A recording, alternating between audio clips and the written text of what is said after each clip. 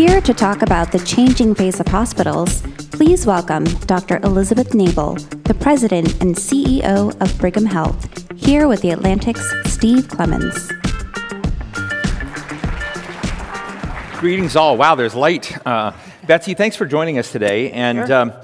you know, I always sort of feel worried when I get one of these everything's great, feel-good interviews. Someone said about you, all I can say is that her entire life she's been known as someone who is really compulsive about doing a good job. And you know, it just sets everything My mother would be cynical and proud, dark right? about me on edge. So you run major healthcare system, hospital. Yeah. Hospitals are under siege from a lot of forces. Yeah. And our friends at STAT, they had a wonderful headline here covering you. It says, not even the mattress pads were spared. An inside look at a top hospital's struggle to cut costs. Yeah. So I'm interested in all the innovation you're doing, but I'm also interested in what the real state of hospitals are today as seen through your lens. Yeah, hospitals are evolving. I should say healthcare is evolving. You all know that. There are a number of trends that are afoot. First and foremost, we're moving care as much as we can to the community and to the home, and I hope we'll talk about that in a bit. Second, as you know, all of us as patients and consumers are becoming more responsible for our own health care. We're engaging more in healthcare decisions, and we're focusing much more on prevention and wellness. Third, we have great technology that's a platform that underlies a lot of this evolution. And then fourth, the frank reality is that there is just no more money coming into healthcare, and that we have to do more with less. And you can either focus on just the cost cutting and make it boring and difficult, or you can focus on the innovation and discovering to really feed into the cost cutting to do it in a smart way. So let's pretend I had pneumonia, Yeah. and it's this weekend, and I'm showing up at your place. Yeah. What do I experience? Okay, so you have pneumonia, and rather than calling your primary care office, which you probably should do, they might send you to our urgent care. You come to our urgent care, and we determine you have a community-acquired pneumonia, for which we want to treat you with antibiotics. We think it's bacterial in nature. I do too, by the way. Good. Okay. Yeah. You look to be in good health, and I would say, do you have someone at home with you who can help take care of you? You would say, yes, I've got a good support system. We say, perfect. Would you like to be admitted to your home? I never challenge doctors, so I say, of course, you know, but what does that entail? Okay. And what do I have to pay you? What that means... And what don't I get what am I losing? Okay, let me finish the story. So we're going to admit you to your house. And Dr. David Levine, who is our general internist who runs our home hospital program, for which we have a daily census of 5 individuals, we're growing, will come to your home every morning about 8 a.m. and do house calls. How many of you remember Marcus Welby? Okay. How many of you remember Little House on the Prairie? Yeah, exactly. But no, seriously, we'll come and do rounds in the morning. A nurse will come with, do vitals. Information will be entered into your electronic medical record. You'll be given your instructions for the day, and you will be cared for at home. A nurse will come every 8 hours, and you will be treated. You'll have a PICC line put in, so you'll get your antibiotics. David published a study, and he found that patient satisfaction was improved, the hospital stay, so to speak, was diminished, and the cost of care was lowering. Because you're not... So how does, I don't mean to interrupt, but how does Dr. David Levine, I have a Dr. Ashish Patel, who's a pretty good guy, but we have an understanding that the least I see him and he sees me, the better, the less. Yeah. And he's so backed up. So how does a doctor escape the grind that they have every day, the number of patients to meet me, and how does that become more efficient and cheaper? Yeah. Because Dr. Levine's job is to run the home hospital. He is a hospitalist for people who are being cared for at home. He's paid to do this. Wow. And I would say the other about your relationship with your primary care doc. We are moving, so we want half of every primary care encounter to be telehealth. So either online, blogging, or a visit by video. Much of primary care can absolutely be done in this way. So let me ask you a question. If you had unlimited resources and funds, would you be doing this?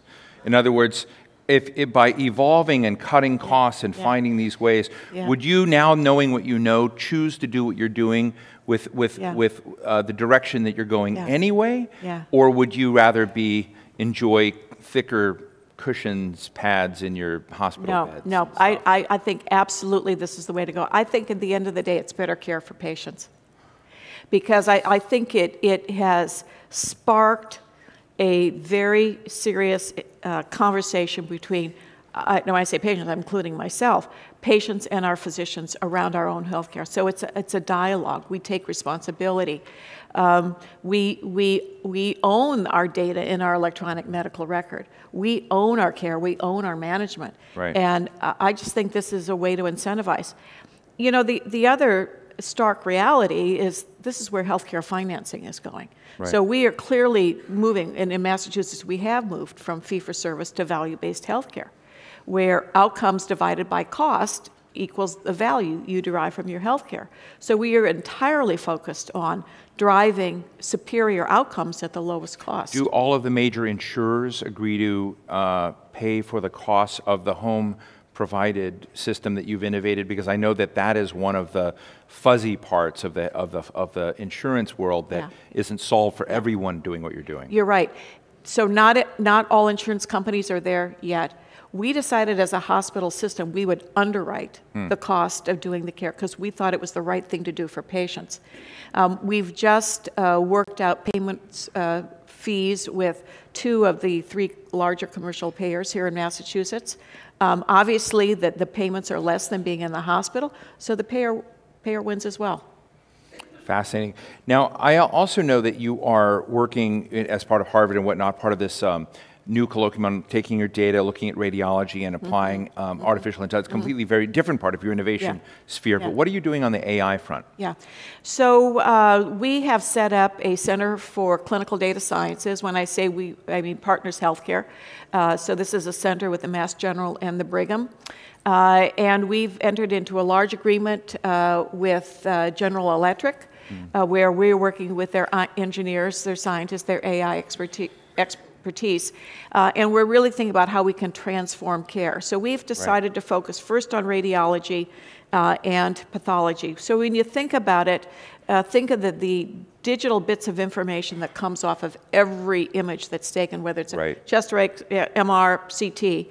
If you can aggregate all of that data and use informed learning to develop algorithms to do the initial reads, it makes a lot of sense. And if you can combine all of your images from across your health system to it, think of the number of data points. So our radiologists and AI experts are developing algorithms. We anticipate we will get to the point where our images will be read by an AI algorithm first and then be sent back to the radiologist for a verification. You know, in many ways, it mimics what we've been doing in cardiology for many years. I'm a cardiologist, and, you know, for the past 30 years, you have your EKG done.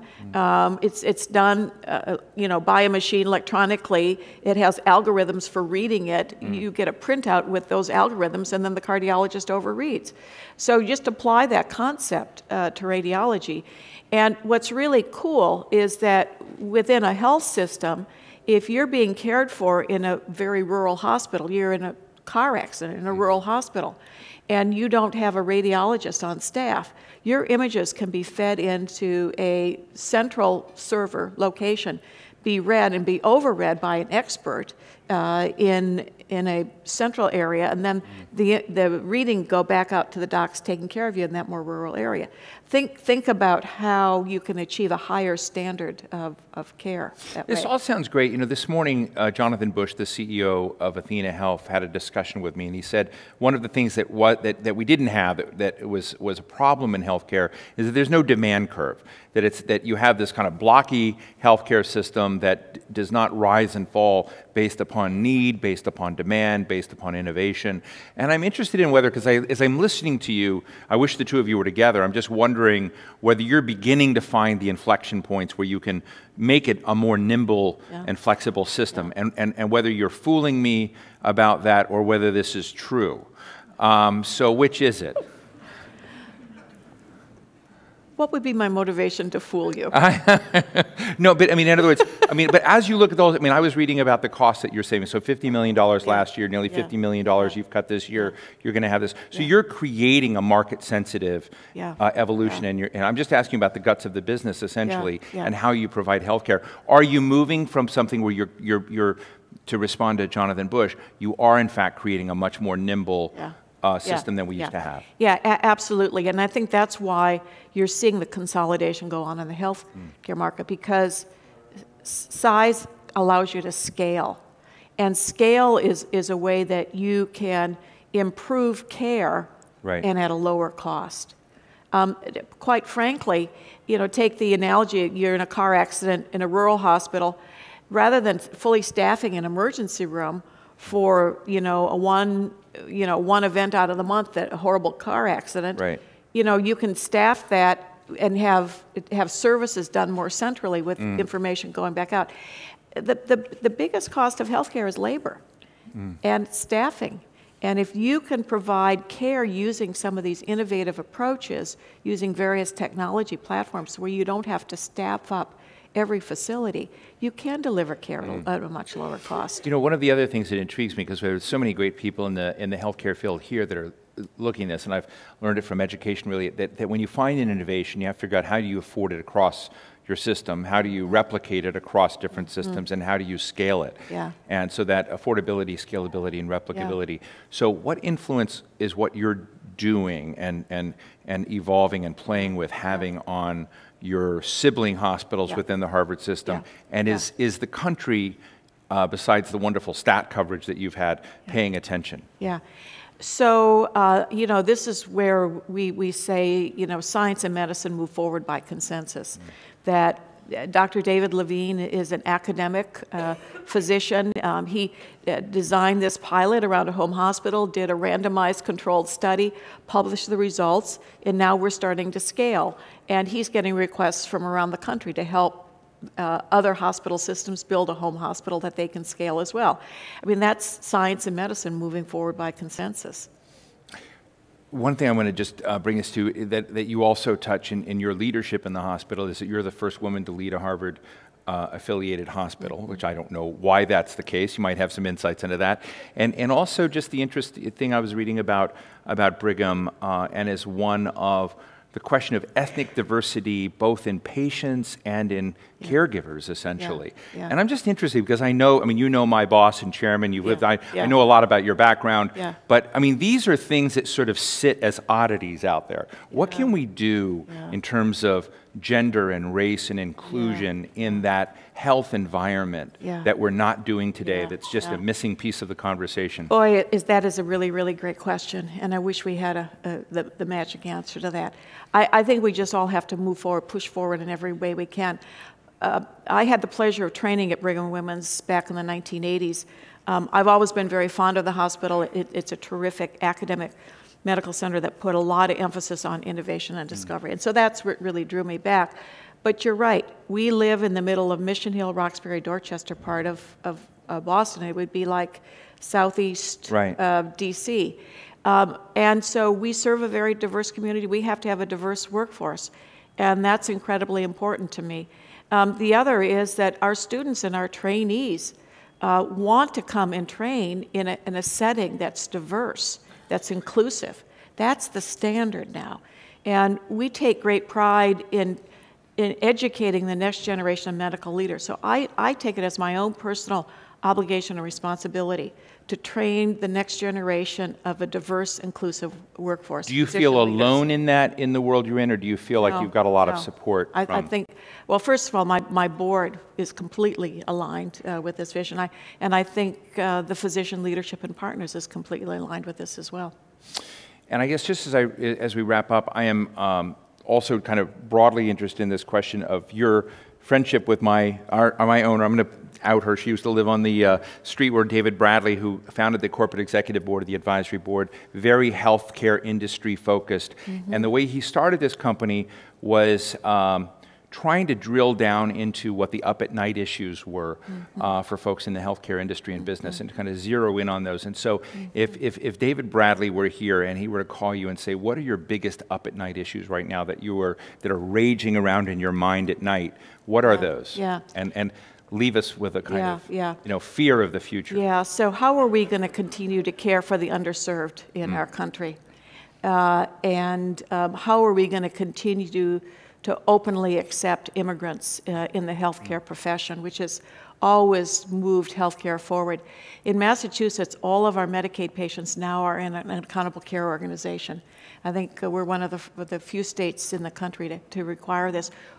I'm incredibly excited about this, because this is, I think, a way that we're going to be able to level the playing field for all members of our society. Thank you so much for that. Betsy Nabel, President and CEO of Brigham Health. Thank you so much. Christine.